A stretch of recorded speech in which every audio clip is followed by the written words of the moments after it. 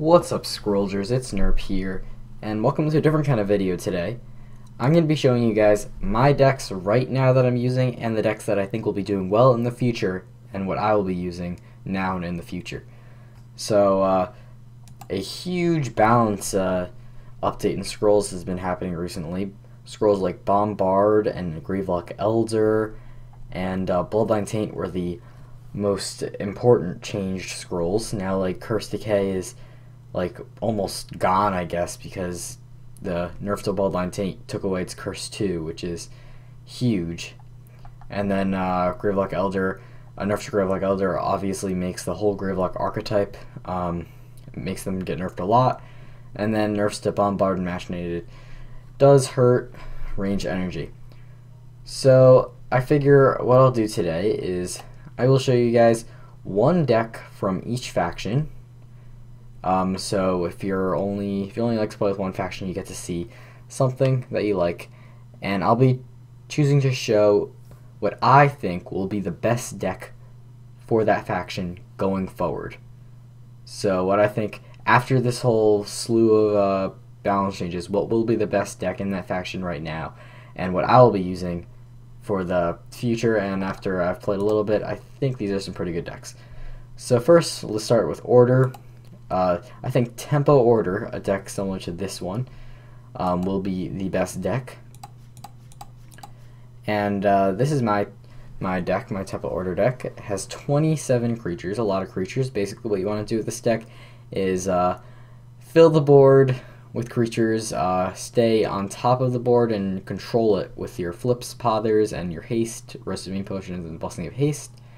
And pick away at the idols enough that you can win with some decimations, and it's pretty aggressive. So here's the curve if you want to see that. A lot of 2-drops and 3-drops. He's definitely a more aggressive type of order. You can kind of categorize Order by looking at some certain telling scrolls, like you can know if something's late game order if you see any Imperial resources. And then like Aggro Order, you can probably see this is Aggro or Tempo because it has 5 1-drops and 3 decimations. So basically what you want to do with this deck is hopefully you have a good curve in the beginning with like a 1-drop, 2-drop, 3-drop, 4-drop, stuff like that. You can use the mulligan to increase your chances of getting a good curve. And it's very important that you have like a 2-drop of Ducal Infantryman, and then you can go into like Royal Skirmisher, and then into the very strong 4-drops. Look at the new art for Ducal Skirmisher. I do like the new Ducal Skirmisher art in the scroll. I feel like the unit he doesn't look as cool as before, but I guess change we'll just have to get used to. But I know I don't really like the chainmail on the Ducal Infantryman here. I think it looks kind of weird. But whatever, we're talking about the decks in this video. So some people do think it's a little bit more mid-range Order, my deck, because it has 2 Gallant Defenders, but these guys are just purely in it because sometimes growth can get a little too fast for me, and I have to stop those early Braves, and this guy just like deadens them in their tracks unless they have an Earthen Mirth. So I really like, and similarly how Gallant Defender just stops growth, I have 2 Effigies of the Queen in the deck because this just stops energy. Although it was nerfed a little bit and it doesn't have Ward anymore, it still just stops all the dark damage from energy really well. So I advise running a couple of these in the deck. Only 2 of this and only 2 of this because they're really for specific matchups, but it's nice to have them in your arsenal just in case. And they're not bad scrolls against the other factions either. I mean, Effigy of the Queen, I guess, doesn't really have a use against any faction other than energy because Decay, because poison doesn't affect magic resistance, and I guess it would help against decimations and kabonks, but whatever. But still 4 health wall for 2, which is not terrible if you need to get something down. And so the heart of this deck, I'd say, is the Skirmishers, the Royal Skirmisher, and the Ducal Skirmisher. You're basically trying to have these guys down and buff their attacks with other creatures such as Rolaros and Royal Vanguard. Only 2 of each of those. Rolaros species, Unique and Vanguard, because I don't think you need 3 5-drops. I think it's a little much. And then you also have scrolls like, yeah, and Two Glowing Shrooms is also another attack buffer for those relentless guys. Then you have Focus and Eternal Sword, and even Decimation can really help your skirmishers plow through a row because it will deal some damage to your opponent's creatures. Decimations are also very good against like Growth for taking out Vetters, and sometimes even Decay for getting rid of Mire Shamblers after they Soul Stole your Winged Soldier or your Aging Knight. But yeah, and also like Wing Chill is very good against Growth. So I guess that's all I have to say about this tempo order deck. I think it will be actually bold prediction right here. This is going to be the best deck in the meta. Like next, this is the next big deck. It's going to surpass Gravelocks, which is probably considered the best deck right now, considering I've been like #1 and like #2 like the past like over a month with Gravelocks. So I think this deck will soar to the top because its main weakness was Curse Decay. Now that Curse Decay is like nerfed to Oblivion, no pun intended, I think this deck shouldn't have too many weaknesses, especially with like nice defense against Growth and flips and stuff as like removal against like other factions. So yeah, moving on. So I'll be using this deck a lot in Rick. I think I'm actually going to use it for the Scrolls Guide Open. We'll see about that. Next, I will show the energy deck I think will be the best. I still think it's going to be Gravelocks. I don't think the nerf to Elder is enough to say, for me to say that range energy will be stronger than Gravelock Energy. I definitely think that the health buff that Gravelock Elder gave was always more important than the attack buff, because it's really just the bulkiness of the Gravelocks that it's hard for people to deal with. I mean, taking away the extra attack buff will be really different. It'll hurt them a lot, but they also got this Lingering Soul buffed a lot, the Gravelock Burrows, and it can really help you. It could really have your opponent shy away from doing big plays like Thunder Surges and Sudden Eruptions and like Quakes and Frost Gales and stuff like that, because they likely have enough attack to like win the game because you'll get so much attack from it. So, like, I'm sure you guys have seen a lot of videos recently on my channel with this deck, because this is what I've been playing with the most. And so I don't think I have to go too in-depth on it. Basically, just get the Gravelocks out and cross your fingers you draw Elders and Freaks and hope you get a good curve and all that stuff. And you have a nice removal with Burn, Thunder Surges, Boundless Dispersals. Not much to talk about. I have Copper Automatons and Locking Brood, nice one countdown creatures, which work well with Fury. Copper Automaton works well with Iron Whip as well. And Iron Whip is really good synergy with Gravelock Freak, because you kind of get how that works. I have the Hired Smuggler as the only, actually no, Gravelock, I mean Copper Automaton is also a non-Gravelock creature, but really like the Hired Smuggler is the only non-Gravelock creature that doesn't destroy itself. And that's because Gravelock, Hired Smuggler is really strong. It gets you really nice card advantage early in the game if the opponent can't deal with it. So it's one of the best creatures in the game. And I have it just drawing Snargle Omelets, which help you ramp up. And like that tempo order deck, I have some specific scrolls for specific matchups. Like Potion of Resistance is amazing versus Growth. Growth's only real weapon against it is a Rumble, which not all Growth decks run. And yeah, Potion Resistance is amazing. Also just makes something live like indefinitely against like Order and Energy as well. Really the only thing you're vulnerable to with Potion Resistance is a Damning Curse. So yeah, Potion of Resistance is awesome. I like 3 of them in the deck. Then I have Tick Bombs. These are really only in against like, actually against 2 decks this is good against. Obviously, all really energy decks, because you're always going to see Forges and Oculus Cannons, so this can really be nice. Tick Bomb also is very good at taking down structures with Potion of Resistance, so that's true. And also, Tick Bomb is really good against late game Order with Warding Stones and especially Waking Stones. Sometimes it's really hard to break through those Waking Stones, and Tick Bomb is just perfect for that. It catches your opponent off guard, and it's so amazing. So I definitely suggest having a couple of these, your Potion Resistance in the deck. And then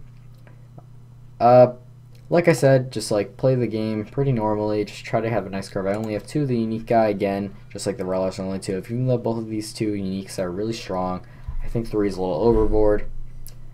The best Gravelocks in the deck that I think you should focus on really trying to get out are the Elder, the Freak, and the Guard. I think the Guard is amazing. His pillage effect is really strong. The worst one's probably the Outcast, but it's a nice curve at 3. Really rounds out the curve. And Raider's not too good either, especially now that Elder doesn't increase his attack. And you only have 2 machinated, so I'm actually considering... But Gravelock Raider might get massive attack from the Gravelock Burrows. You know, you might like Thunder Surge your... Actually, the Gravelock Burrows can make for some really fun plays now, because you could like Thunder Surge your own side and have lethal. So that can be pretty cool. And the curve for this deck is not as smooth as it was for the Tempo Order deck I have. It's a little, like, you only have 1 creature at 3. I don't know, it's just, it doesn't always work your way. You kind of have to cross your fingers. You have a good starting hand for this deck. Like, for the Aggro Order deck, I'd say a good starting hand would be having a 2-drop and a 3-drop, or a 1-drop and a 3-drop, like having a 1 or a 2-drop and then a 3-drop to play. This deck, I'd probably just take the starting hand if it had a burn in it, because chances are I don't know. It feels like this deck does not get as great draws, but if you can get the Elders out early enough, then you should be fine. And I think Gravelock decks will overcome the Elder nerf because of Gravelock Burrows. Not quite as good as they used to be, but they will still be a strong force on the ladder, I do believe. And next, what I am going to go over is everybody's favorite faction, Growth. I think Aggrowth is going to be the best, so I also thought Aggro Order would be better than Linking Order, just like Aggro Growth will be better than Linking Growth. So, not much has changed from this Aggro Growth deck. There are a few notable changes. Obviously, everybody likes running Earth and Mirth now. Some people don't think it's that good, but it's just 2 Champion Rings smashed together, but that's the point. It's 2 scrolls for 1 scroll. And it's really good when you put it on like a Relentless unit or a 1 countdown unit. And that's why this deck has so many 1 countdown units and Relentless units, like Gravelock, and instead of like Kinfolk Ranger or Vengeful Vetter, and like Great Wolfen, even though I don't want Brother of the Wolf. And then rallies are there just to get some of the non-1 countdown creatures to attack off in like the Relentless guys. So this is similar to Aggro Order. You're just trying to have a really nice early curve and pound the idols while taking out the opponent units. The most important scroll in the deck, I'd say, is probably Earthborn Mystic, because then you're going to draw your Stag Hearts and your Earthen Mirths, which just makes your guys stronger. I have actually 3 Rumbles. Not necessary to have 3 Rumbles in Aggro Growth deck, but I do like them because it's really Growth's only way to get around stuff. It helps you get to the idols. It helps you break through orders like defense with like wing shields and stuff like that. And it's a pretty interesting scroll. Obviously your haste units are really valuable, your veterans and your ragged wolves. I think everybody knows that. Get an early vetter out and have some Braves, Earthborn Mystics, and you'll be just fine as Aggro Growth. If you get good early draws, you are just set. Ancestral Totems are really good against Decay. If you get these guys down, it's just really nice because your ragged wolves become 2 attack, your veterans become 4 attack. And Decay doesn't have a good way to deal with structures besides Erode. And that scrolls in Growth anyways. But I'm sure you guys all have been staring at the screen. The notable addition to this deck than my last like Aggro Growth deck is the additions of Fjords of Vigor. This is it's a lingering spell that was reworked in the last balance patch a couple days ago. And now, instead of, it used to be all enchanted units you control get +1 attack. You know, it's like, man, like it's a lingering spell that temporarily increases your attack. Earthworm Mystic does the same thing, but it's amazing. But now, over the Linger 4, units you control costing 3 or less have +1 attack. So let's look at the units we control that cost 3 or less. all the creatures in the top row here. Actually, is it most creatures in the deck? 1, 2, 3, 4, 5, 6, 7, 8, 9, 10, 11, 12. Yeah, so most creatures in the deck will gain attack from the Fjords of Vigor. Combined with the Ancestral Totem and Crimson Bulls, I think, and all the enchantments in a 30 creature deck, I think this is going to be very potent. You could have 2 attack Ragged Wolves without even playing the Ancestral Totem. Your Brave will have 3 attack, and really the other only addition besides Fjords of Vigor is Earthborn Keeper. A lot of people don't run that. I think he'll work well because he's only 3 costs, so he will get the buff from the Fjords of Vigor, and he's really just like a little bigger Brave. I mean, Wildling worked, so I don't see why this guy can't work. He's kind of is like a Wildling, almost. So, we'll see. I think this deck will be pretty strong. I think it does get stopped a little bit by Aggro Order because of Aggro Order's defense sometimes. But still a pretty potent deck with the Earthborn Mystic, like getting out the Earthen Words. Like, probably the best deck in the game is and might always be Aggro Growth that gets a perfect curve. Like, that's just almost unstoppable if you can get if you can go like Vetter, Mystic, Brave, and like get enchantments on them. That's just like almost like you can't even come back from that. It happens more than you think. So I know everybody tends to hate on Growth, but it's a pretty potent deck, and it's a nice deck for beginners to play because a lot of the scrolls are kind of cheap to get, and it's pretty simple to play. So next but not least, or last but not least, Mono Decay. This is the Decay deck that I think will be the best Decay deck. And it's really more of a old-fashioned creature-heavy Watergen kind of deck. As we all know, lately, the past month or so, the meta has really been, the only Decay deck that's been prevalent is Cursed Decay, with like Halls of Olamasa, and I really tried to ramp ahead with that. And I think that creature-heavy Watergen Decay will make a comeback. This is the kind of deck that was actually the main Decay deck before all this Cursed Decay shenanigans happened.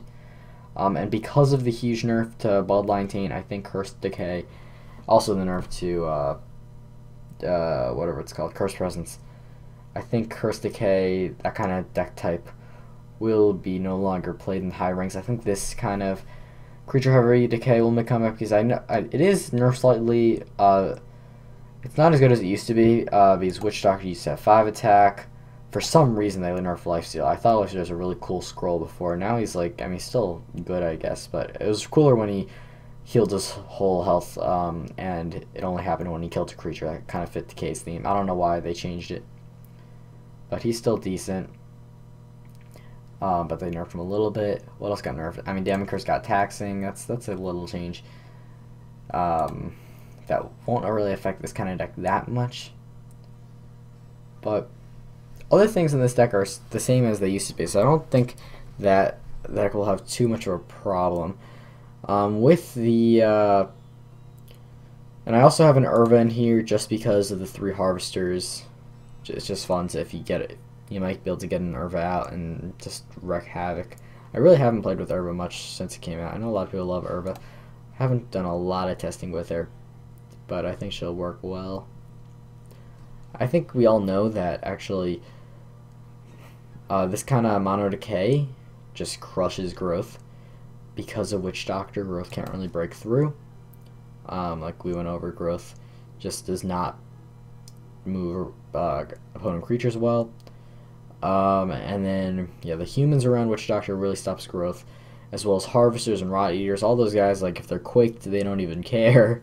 And then Soul Steals destroy Growth as well. And also Bloodline Taints. I mean, Infectious Blights I think is still good even without Bloodline Taint. You can still Cursemonger. Notably, I Oh, that's what happened. I didn't... Never mind, it has. Alright, yeah. So I have Brainless in the deck here. It was 3 costs, then I went to 4 costs, then I went back to 3 costs. It should be at 3 costs, and now this helps out the curve for this kind of deck a lot. Having Brainless and Soul Steal in the deck is really nice. Nobody likes it when they curse your creature with Cursemonger and then you get Brainless. So, yeah, you play this deck basically by curving up with like your Ripper, Tribesman, getting the humans in front of your Rot Eater, Witch Doctor, your Harvester, and then getting your Oblivion Seekers in front, and slowly pick away and go with a big Necrogeddon finish, or even with a Watcher. Watchers are really good against if you're facing like Structure Energy, you need to do a lot of direct idle damage. I have Muto Fighter in here. He's kind of the replacement for the old Blightbearer to fill out the last 3-drop slot. Now that he's 4 costs because of the poison nerf, I don't really like him anymore in the deck. Notably, I do have Elmire Hunter in the deck. I mean, Elmire Hunter was always in creature-heavy Mono Decay, but a lot of people took him out because of the nerf to 4 health. I think he'll be okay because not that many people play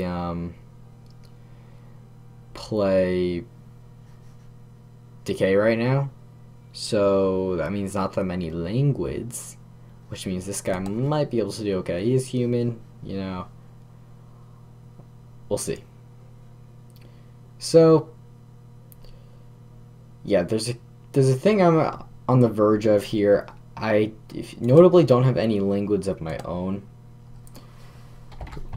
I think it's the issue of languid or infectious blight for me.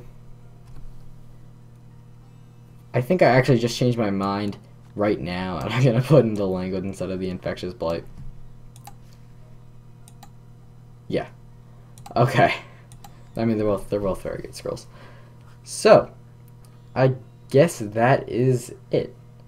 So those are the 1 deck for each faction, the 4, not necessarily the 4 best decks of the meta that are going to come out of this, because I do think maybe Ranged Energy and Gravelock Energy will be near the top, even with the nerf to both of those decks.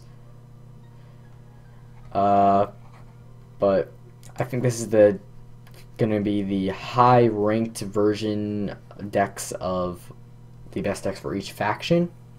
So this is what I will be playing, these 4 decks. I'll have links in the description to the decks in the description, so you guys can check them out yourself, and hopefully you can use them to join me up here.